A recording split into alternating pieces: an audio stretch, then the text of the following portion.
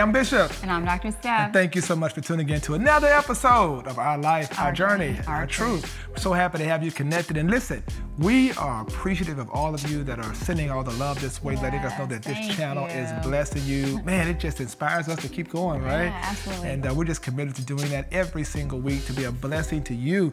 We want to stay connected. If this is your first time, we'd love to hear how you heard about us, and we'd love to connect with you. Listen, follow my wife on Instagram right there at drstephwalker. Follow me at drstephwalker3. Hey, if you could be a resource, we'd love to be that. Also, we want to make sure you like, comment, and subscribe. Make sure you do that, man. It's so important that you do that. Stay connected with us. And we're excited. This episode is going to be really unique because, we're really going to talk about, how well we know each other. We're going to play a game. Let me tell you why it's important. Because I think marriage, relationships sometimes can fall into a routine of just the monotony of going and working and coming home, paying the bills, and then going to bed. You gotta, ships passing in the night. Yeah, you gotta add some spice. You gotta add some variety. And so while we're doing this, we want to really encourage you to do a couple of these. One, figure out creative ways in your relationship where you could play games, have fun, those things that help you really understand how well you know each other. Right, do something different. Yeah, and then secondly, maybe you want to join along with us in this. Maybe you could participate while we're doing it. Maybe you can guess what the answer's going to be. We're going to do 2 rounds, right? The first round will be really, really fun. We'll have some fun stuff. Second round, we'll go a little deeper, and that's some very deep questions to find out, some things about each other. So, you ready to do this? Let's go. I'm on my board. Let's do it.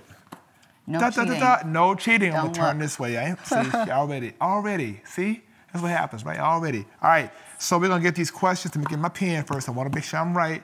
Got your pen? I got my pen. Got to have a good pen, a good, All right. Let me get it together. All right. Let's get these questions from my studio audience.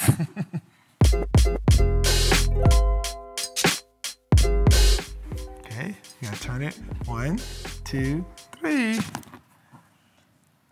Yeah. Camel I brown. said camel brown. He said tan brown. I said and black. Ooh, good job. Yeah, that's what's up. See? You got to know these women if you want to marry them. All right. 1, 2, ready, go. A lawyer. I said the black matlock. The black matlock. That's that. I really did want to be the black matlock. I really did. I think I still play lawyer in real life, don't I? You try. My nerdy butt be reading books, twerk books and stuff. So crazy. Think y'all know? 1, 2, 3. I'm like, you better get this right. Yeah. I know that's right. Cleveland, this is for you. All right. Most people don't realize that. I always talk about LA, but I was actually born in Cleveland. We stayed there for 6 months and then moved to back to LA. I was the only one of all the kids in my family that was born in Cleveland. And that explains it, right? Wow, she's so amazing. Thank you. Good twist. Yes.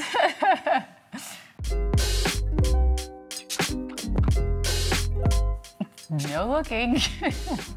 All right, ready? She got, I got it right, and she blew it. Oh my gosh, she's thinking about our baby's birthday.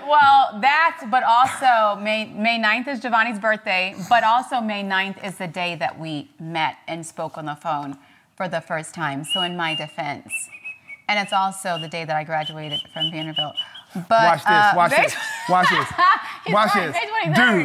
Dudes, listen. But it was okay. I had gotten that wrong. He would be in a doghouse. Off the set, over, game's over. See what I mean? So let's give me some grace if I miss one. Yes, oh my God. He's right. Yeah, it's the 23rd. But it was the day that we met. Yeah. Thank you very much. Woo.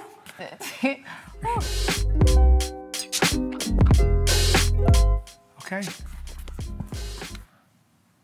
Grace, yeah. I mean, there was one coming a close second, but I think that put it over the top. But go ahead and tell the first second. It's Italy, right? Italy. Yeah. Oh my God. But Greece, Italy was amazing. But Greece was took it like over the top. a whole other. Over the top. Yeah, over the top. Yeah.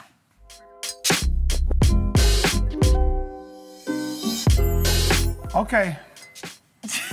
Ready? 1, 2, 3. What'd you say?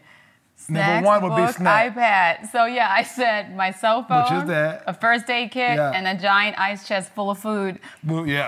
Food. I almost put books number one. Yeah, you see? Yeah. So you're close. Yeah. I'll give you 2 points. 2 points. Okay. That was a good one. So electronics, cell phone, same thing. Yeah. Where you get power from, I don't know, but you sure that's take okay. it. You just better make sure it's charged.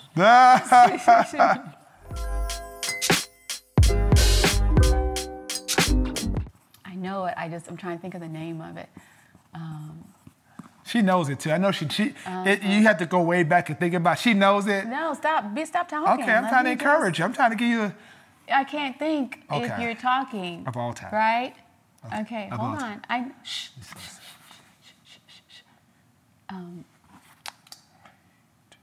So I'm gonna describe the movie because I can't think of the name. Okay. But I know. This will be good.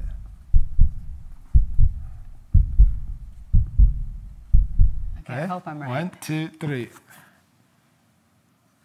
Celebration of Life. She got Harlem Nights. What's that? Oh my gosh. That movie. You have. I told you. It's an old school movie about the girl who had a mother and she was ashamed of her mother and her mother died. And she was. First of all, can I tell you something? We've been married for 15 years and I have never heard this story about a movie of a mama who died and a child who's ashamed. He talks about Harlem Nights all the time. I love Harlem Nights. It's my second favorite movie, Harlem Nights. His 50th birthday party. Harlem Nights was my second. Harlem Nights. But Celebration of Life is a tearjerker. It is the movie that I've shared with her. She just forgot because she got amnesia. I have an excellent memory. That's why you remember how. That's why our wedding. Like our wedding. Yeah, you see what I mean? Yeah.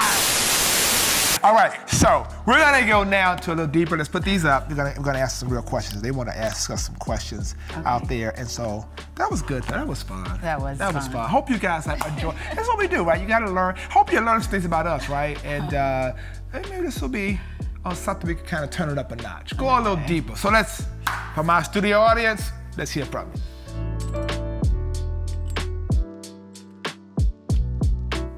My first impression. Wait, so time out, because there were 2 first impressions because we met first over the phone, and then we met a month later, finally in person. Can we do both? Sure. My first impression was that this woman is. I felt like she was the female version of me, intellectually and socially and spiritually. Like we had so much in common. I felt that. That was my first impression. When I met her in person, my first impression was. Wow! I knew what Adam must have felt when he saw Eve. I was like, whoa! I felt like I hit the lottery. I sure did. Good answer, honey. Good answer. So my first impression was, and then you have to remember, like, I told my pastor I didn't want to go on a blind date with him because he was a pastor, and I was like, no, thank you. But I agreed to allow him to give him my number. And my first impression just with our first conversation was, wow, like, he's really cool, down to earth, he's funny. You know, maybe I kind of, jumped to judgment. And probably within that first, actually like within 2 weeks, I mean, very similar to what he was saying, like we were finishing each other's sentences, even though we'd only known each other for a short period of time. We were like kindred spirits, like our values were the same, our thoughts were the same, like what we wanted out of life, were our goals, our trajectory, our desires were identical.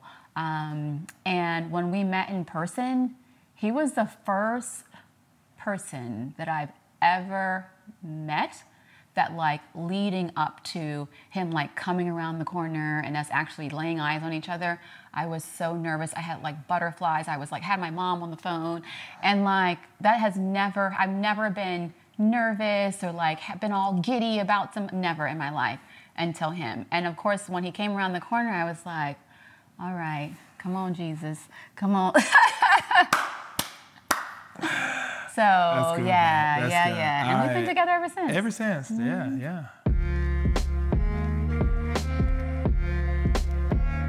Time with each other. Time. It's so much going on. It's like these days, these minutes, they get away from us. But we enjoy all the things that we do for our children and for so many others in work and etc. But it's like sometimes getting that time for ourselves. If we could just, I feel like honestly, like I wish we could just like freeze time, you know, and just like put the kids on freeze and just take like 5 days and just go somewhere, just her and I, and everything would be known when we got back. And like everything would be the same. Be the same. We'd pick up where we left off. Yeah, we probably would sleep the whole time. Yeah, I was so tired. Mercy. Yeah. But yeah, time. Yeah. My deepest fear is like dying a premature death without having fulfilled my purpose.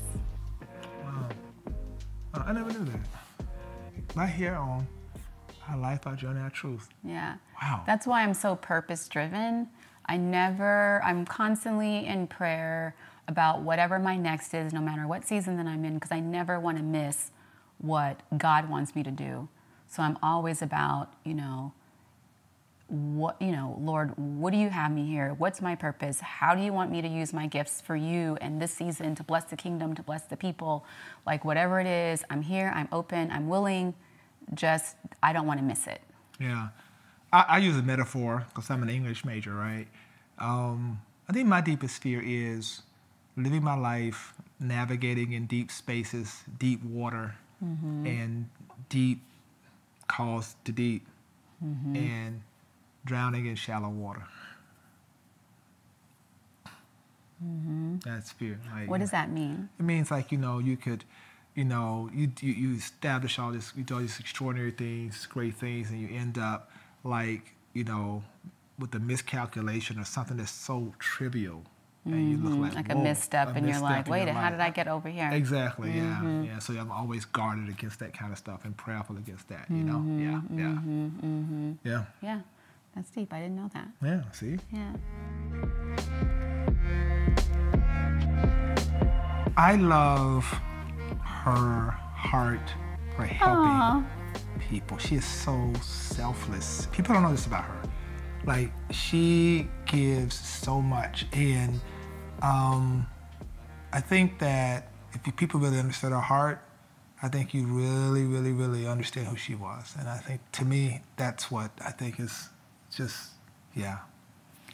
So that's interesting, because I was going to say the same thing about him, just in terms of his heart. And again, going back to when we first met, like, clearly that was the attracting factor for us, is that genuinely we're good people, like at the core, right? And so for him, his heart is really about him constantly giving his time, his energy, his resources to the world. He would give until he passed out if I didn't stop him, And so in terms of his heart, he has a heart for people. He has a heart for the Lord. He has a heart for chasing this passion that God has placed in his spirit to continuously take whatever he has in his hand to the next level, whether it's an organization, whether it's a person, whether it's the church, whether it's whatever. Like, no matter what it is, he is constantly pouring out and giving, and not from a place of, what can I get out of this? It's just because he has this amazing altruistic heart. Thank you, babe. You're welcome, honey. All right. So, wow, man, I really hope that this has blessed you. I've learned some things about you. I know, me too. God, and that's what it's about, right? It's about discovery. And that's why relationships, they continue to evolve. And over you learn. time, We did this in real time for you guys, right? And I think it's so important that you spend that time getting to know the person that you are in relationship with. And the reality is, sometimes your answer 10 years ago, 5 years ago, even 2 years ago will be different than what it is today. We're constantly evolving, we're constantly growing, and giving each other the grace and space to change our mind, to be different, to grow, to be better, to evolve. I think it's critically important when it comes to relationships, whether you're married or not. I agree. So, hey, listen, don't forget to make sure you follow Dr. Steph, follow me right here. Make sure you go to our website right here, drstephwalker3.org. If you want to get our book, we have a great book called Our life, our journey, our truth. Well, that's actually no, our that's site, not yeah. right. So wait, rewind. Right here, we have a great book. Go to drstephwalker3.org. You can get this book. It's called Becoming a Couple of Destiny. And we want you to get it. It'll bless you. And we appreciate you so very, very much. And thank you so much for watching today. We look forward to hearing your comments. We read them all. We do. And we love to hear from you. Well, I'm Bishop. And I'm Dr. Steph.